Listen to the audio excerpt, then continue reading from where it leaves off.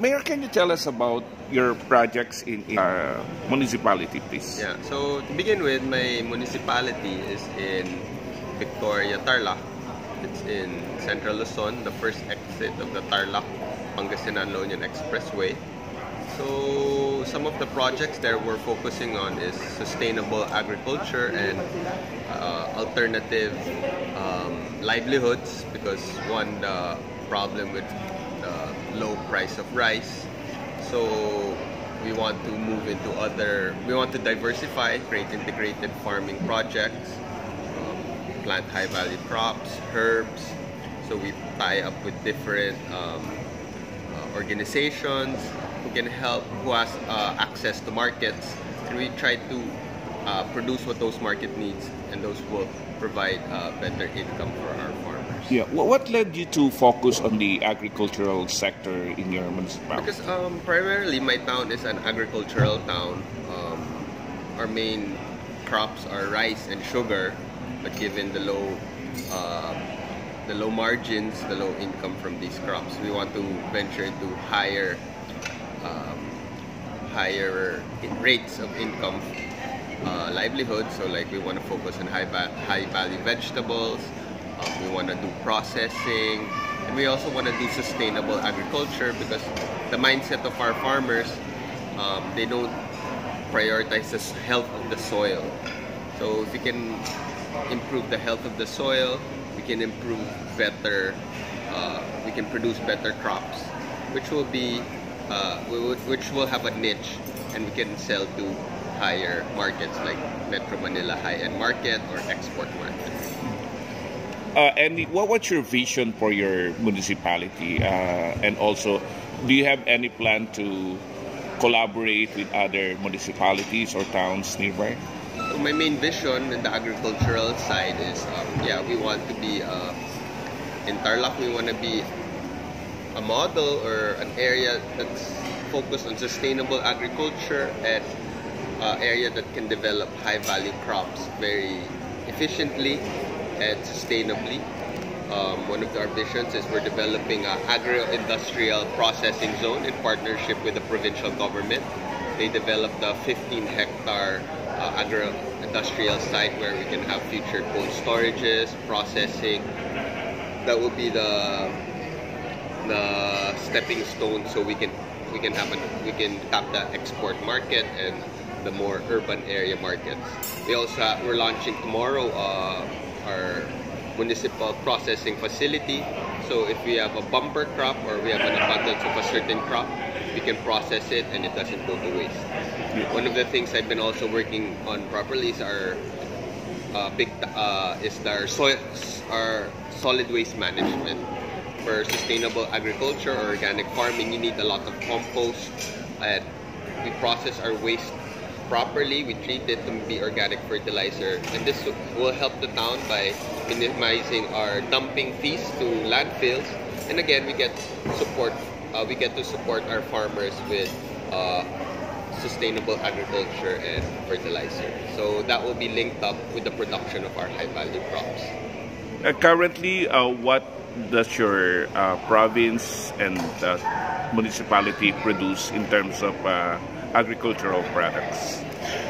So primarily, when we're in the top 5 rice-producing provinces in the whole Philippines, and sugarcane because of the central Azucar, the CAT, the Central Azucar de Tarlac. But in terms of high-value crops, we're still jump-starting it. We're assisting farmers, providing them the support in terms of mechanization, fertilizer, land access, labor component, and marketing, so we can jump-start. So if ever the prices of rice and sugar drop, our farmers won't be affected, and they will have alternative incomes to sustain themselves. How did, the idea is brilliant, Mayor. How did the farmers accept this kind of innovation that you are going to embark? Was there any resistance? Well, at first they were skeptics, but we're developing small pockets of demo farms to showcase the technology that is directly managed by our agricultural teams, so they can see, oh, we're producing these high-value crops, so they just have to replicate. Then we give them the assistance. We make sure they have a market to sell the crops if ever they get to produce it. Because a lot of the farmers, they're just breaking even with rice production, so they're really looking for new alternative sources of income and livelihood. Do you intend to collaborate also with other international, let's say, organizations? Of course, we've been currently we're already working with a few number of international entities, Japanese mainly. We're working. Koreans are dialoguing with us. Their standards are very high, but if we do it in an organic, sustainable way, or we help the farmers through management of their farms, I think we can provide what these companies need for our export. Because like for Japan, for example, chemical residues are very strict. So we have to really manage the farmers of what inputs they use, so we don't affect the whole province or the municipal level. Why organic? I think organic is not really, me personally, I'm organic because I want to help improve the soil. But I'm not imposing it, but because I control all the waste in the municipality, which I can compost it, that will be a lower, and I can sell it at a very subsidized cost to the farmers. It will help me sure. Rather than I buy a lot of chemical fertilizers, I want to go organic because I control the waste, and two, it will help improve the soil. That's what we really lack for our farming, is because our soil is very acidic. We need to improve the soil health of our farms. Down the road, what do you think are the challenges that you need to face in making this endeavor successful? I think for me it's like the integration, because there are many components to agriculture, so we have to have, everything has to be implemented at a timely pace, from the land preparation, the seedlings, the labor, fertilizers, and if any of those components are not up to level or not coordinated properly, the whole project fails. Of course, especially we have to go through government bureaucracy, but we have to have, everything has to be at the right time, in the right place, and so that is, I think, the biggest hindrance. It's all about overall coordinating the different agencies of the government to focus on the project, the agricultural project. What do you think is the future of our food security, and what will you tell to our young generation? For food security, yeah, I think the thing is we have to create our food on a more sustainable, healthier direction. So it's not just about producing quantities, but the quality of the food we produce, so we can, it's more healthy for our generation. And the youth, yeah, we have a problem that there are a lot of, we're losing the next generation of farmers.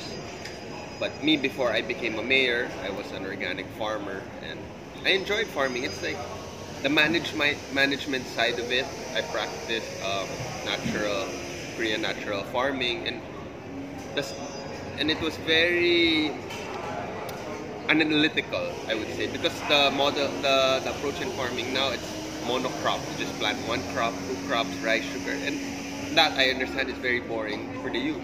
But if you create like an integrated process of agriculture where you have vegetables like pigs, chickens, fish, and it's all integrated where one complements each other, it creates a new strategic, where you're always thinking, and I think that's what the youth want. So like in my town, I've been dialoguing with the high school group who's active in backyard farming, the Jardineros. I'm tying up with the different Sangguniang Kabataan groups, SKs, that they get into backyard farming, because that's now a requirement of the DNR for barangays to have backyard farms. another approach is one of the high schools we're developing to be an sustainable agricultural high school, where we can teach them the new, more sustainable and integrated farming models. So it's just not one-dimensional, and eventually that we can tie it up with TESTA. So that's the model that I want. So our farmers now, they have to be more, with the youth, they're more proactive, they always research, and that's what farming needs. We have to be more modern and more analytical of how we do it. Any message to our youth, Mayor? Yeah, I think get into farming. There's a lot of opportunities in agricultural now. You just have to research. The internet is now at our fingertips. You just have to, everything is researchable. You don't have to have a formal degree to be an agriculture. You just, get into seminars, learn from communities, join your local cooperative. Then they have all these tie-ups where they can help you jumpstart your backyard farming. For me, as agriculture, I always wanted to have access to good, clean, healthy food. I wanted to grow my own food, so I know how it's being grown. And I think that's a start. Once you're growing your food for your home, for your family, then you can eventually scale it up to be a business and market it, process it. So it's very exciting with agriculture.